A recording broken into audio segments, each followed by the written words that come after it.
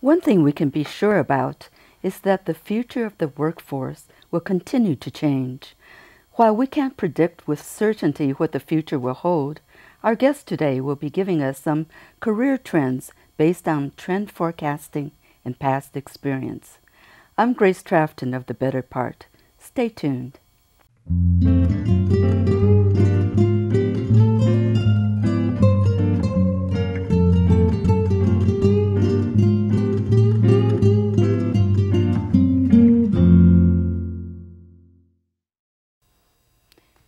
Dr. Tracy Weiland is a prominent thought leader, global speaker, and media contributor on the impact of technology on society, work, and careers.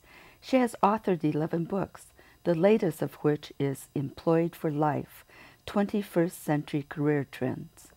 Welcome, Tracy. Thank you, Grace. Thanks for having me. It's good to see you again. You too. Now tell us, what are the workforce trends that you see in the digital world of the 21st century? Well, what I did, Grace, is I looked at what are some trends that people may not be thinking about in terms of career or job creation. And I looked at workforce trends, I looked at societal trends, and then I looked at some sector trends. And so I came up with about 9. So we'll see how many we can go through today. Okay. The first one in the workforce is, I think 2015 is the year of the millennial. And I'll tell you why. First of all, remind us, what age group are the millennials? So the millennials are, like, for ease, 20s to late 30s. Our Generation X is sort of the 40s to early 50s. The baby boomers are sort of our 50 and up. So if you think about it, the baby boomers is just we have around 78 million baby boomers, around 65 million Generation X, and around 83 million millennials in the workforce, right? Or in the population. Mm-hmm. So the baby boomers are reaching the age 65 at a rate of about 10,000 a day, according to Pew Research. Mm. A lot of people view that as a retirement age or an age to do something else. So who's going to fill their shoes? Generation X, likely, but it's not a very big generation. So now we have to deeper into the organization, and that's our millennials. Millennials are smart. They're technical, and if they want to grab onto leadership, I think they should start looking in 2015. Now, in the past, many people targeted the large corporation as a career destination. Is that changing today? Think about it. We're living longer. We're living to about 100. Our kids are projected to live to 120. So just by that fact, you'll be working twice as long as your parents, right? You're probably working 50 to 70 years. The corporation is today really a stop, not a destination. And it could be a long stop. It could be a 20-year stop. But I encourage people, don't bank on it as your final destination. Think about how many different stops you'll have in your personal career venture. So what are some of the alternative destinations? Well, many people, actually, the projection is by 2020, at least 40% of Americans will be freelancing, working part-time, doing project work, or having what we call portfolio careers, which is a collection of projects around a theme, perhaps as marketing or technology.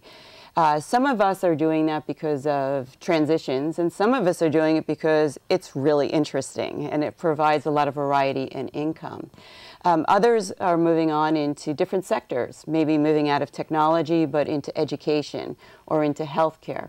So there's a lot more stops that we can take, but I think the point is you got to plan it.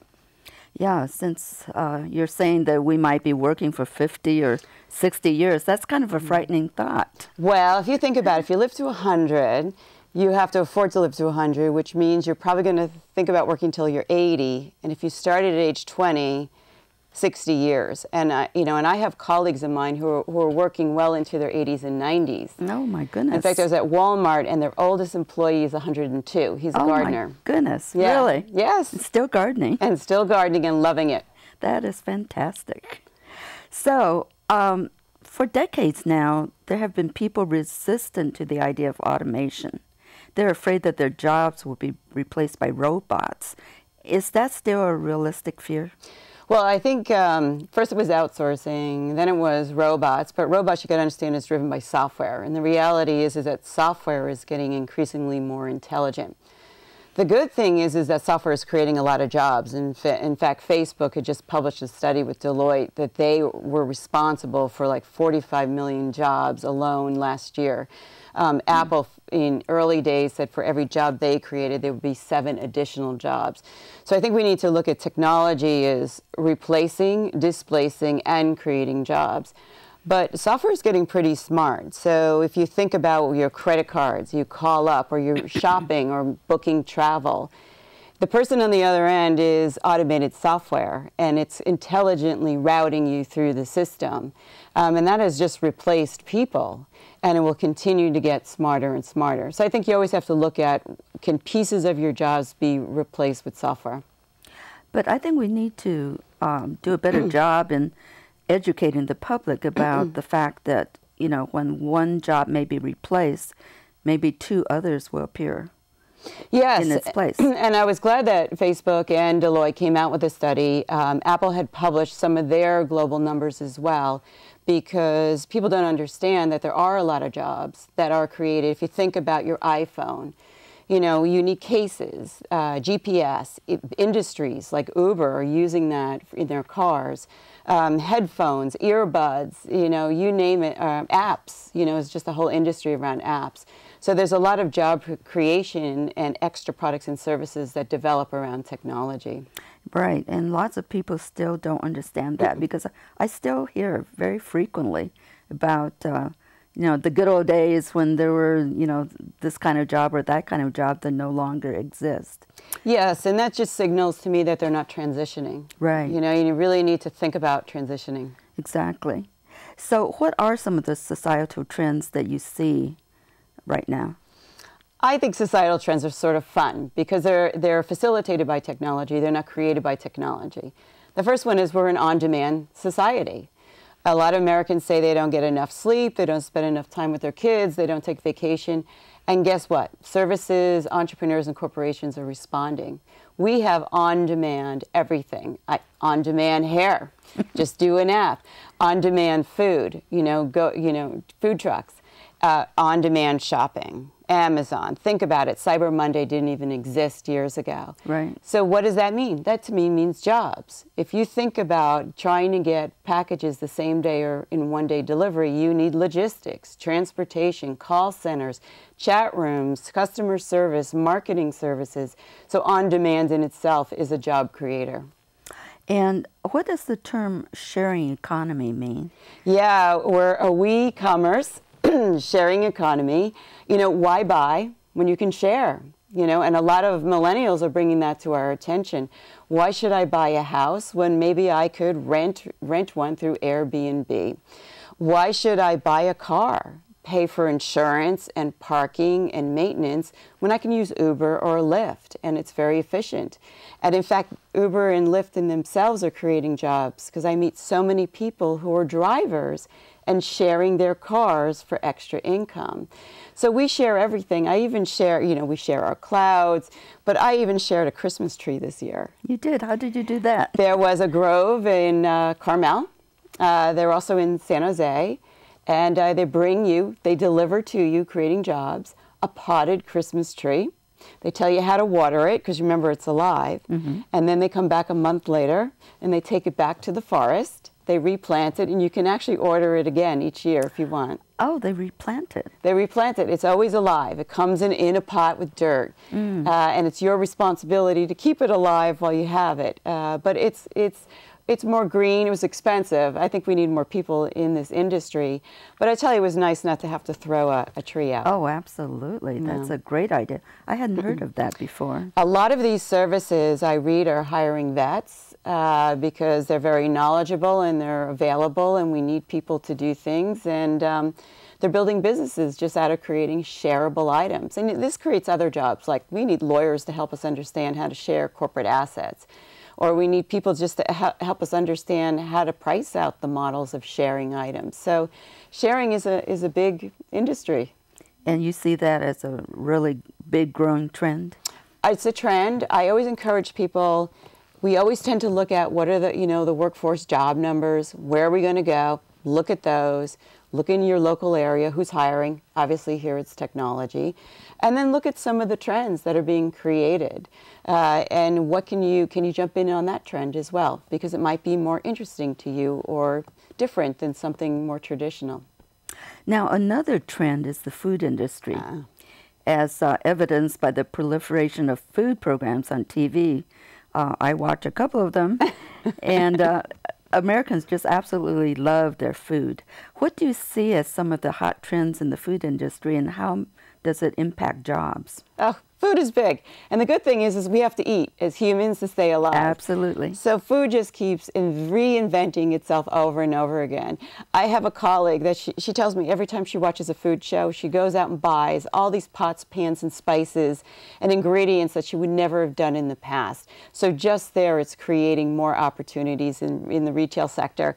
But food, vegetarian. Almost half of us eat a vegetarian meal at least once a week. Gluten-free, who knew? Rising 10% a year. You know, organic, oh my goodness, it's like a $65 billion industry globally now. Who knew, right? We had farm to fork, farmers markets, and now the farmers are creating restaurants. So we have all kinds of ways that people are getting in on food, whether it's developing an app, developing a service, developing a delivery, or, you know, developing a food truck. So I think food will continue to reinvent itself. I didn't know there's like gazillion kinds of cupcakes. And it was only vanilla and chocolate when I grew up. Right. And so now I can get anything and everything. And I love to watch the food programs. I like to watch, the latest one is The Taste, where they're having, you know, a competition. Oh, they're so fun, and they're you actually learn a lot, and you do. I mean, I just find I start trying different recipes and buying things that I would never thought of buying before. You know, I grew up on meat and potatoes, and fast food was McDonald's, and now the choices are endless. Yes, they are endless, and especially where we live here in Silicon Valley, there's just a proliferation of different types of ethnic restaurants, for instance. Yes, and the whole concept of order ahead. So that's combining the food with on demand. I can order ahead, food, coffee, anything I want now in the Bay Area, and it'll be ready for me when I get there. So that takeout is easy, or I can just have it delivery like Munchery or Blue Apron and just have gourmet meals delivered to me to like $9.95. So is that right? Yeah, so it's like I just do it on an app and I can order something. My goodness. I had not heard of that price before. Yes, and there's a new food service, Instacart, that I just read about in San Francisco, that have people who will actually do your vegetable shopping, your grocery shopping, and they're experts. They know how to pick out an avocado or a pear, and that's better than I can do. Oh, absolutely. So there's just, everyone just keeps, you know, facilitating more and more opportunities with food. Now, is that an expensive service? So every service has different models. Some charge fees. So for example, Munchery has a one flat delivery fee.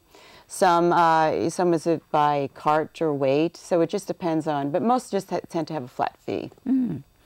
Well, that's something to think about, especially for busy working people. You know, after working for 10 hours a day, you don't want to come home and have to slave over a hot stove. Yeah, well, what's interesting about these gourmet food services is you can look, and every day they tap into local chefs and they post their menu. And then you go and look at the meal that you want, and you can pick sides, and then you pick your time that you want it to arrive. And then someone shows up at your door, ding dong, and here's your hot meal. And then you can just reheat it in your microwave, or it might be hot when it gets there. That's a fantastic idea. It is. Also, I've rediscovered the slow cooker in recent months. The slow cooker and the pressure cooker. Yes. Yeah. Yep. That sounds on like demand a good idea. Look at that. We went out and bought them. Yes, creating I did. more. I haven't tried the pressure cooker again. Years and years ago, I had a pressure cooker, you know, like 30 years ago. And something went drastically wrong, and all the beans ended up on the ceiling. So that's why I haven't tried the pressure cooker again. They don't explode anymore, but they're easier to control. But yes, I've had that experience. I'm sure. But I love my new slow cooker. It's wonderful when you come home in the evening and the dinner is all done. So it's a big convenience. like a whole chef was Yes, there and yes. left. So what is one of the job sectors that you see as an area of potential growth? You know, Grace, I'm going to say sadly, security is a safe bet. And I say sadly because it's in the news every day. Cybersecurity, people getting hacked, networks or data. Physical security, we have to watch our schools, but now we have to watch our waterways, our energy sources, and then just terrorism. I mean, we never had to think about terrorism to the extent we have to today. Right. And the job lists are quite long, very long. So, and I have many colleagues in their 40s and 50s who are transitioning, right, as one of their career stops, actually moving into some of these security jobs because they see it as an opportunity, whether it's on the physical side or protecting a plant or moving into the cyber world or terrorism. There's a lot of positions there. So what can a potential person do to get into that field of work? Yeah, so I'll just refer to the two colleagues. They both approached it from different angles. They were transitioning out of previous fields, corporate jobs, and they looked and they read the news and they saw that there were many plants. One went into a nuclear plant and the other one went into physical security. And they called up the companies and said, what does it take? And the company said, actually, you just have to pass some basic tests and then we take over the training. And a lot of these jobs actually offer pension and benefits that really you haven't heard of in a long time. And it's really a job, a job for a long time.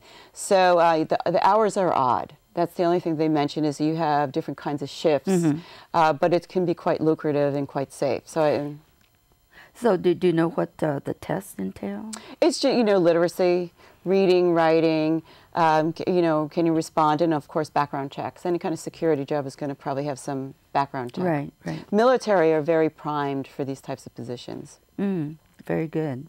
Because the veterans do need the jobs too. Yeah, and I think that anyone in the military can understand the urgency and the importance of protection. Right. It's to a different degree, I think, than other of us can. Now, how about healthcare? Will there be more opportunities in this area since Americans are definitely living longer? And there's also the passage of the Affordable Care Act, otherwise known as Obamacare.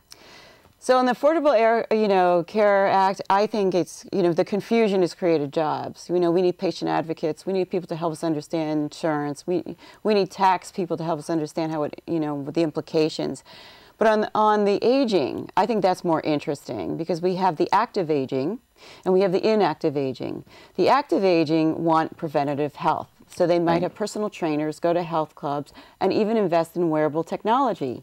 I mean, everybody in the Bay Area is waiting for the iWatch to come out so we can monitor our health every second of the day.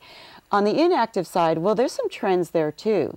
People don't want to go to old age homes anymore. They actually want to have in-home services, on-demand healthcare in my home. So that means aides, nurses, occupational therapists, people who will come and help us while we're sick or inactive at home. And I even met a physician who said he's resuming house calls because of the demand of people wanting the doctor to come back to the home. So I think if you're in that industry, it's a building block industry, but look at some of these areas that are growing, so it's not the old age home anymore, it's in-home services. That opens up a lot of opportunities, even if you're a driver.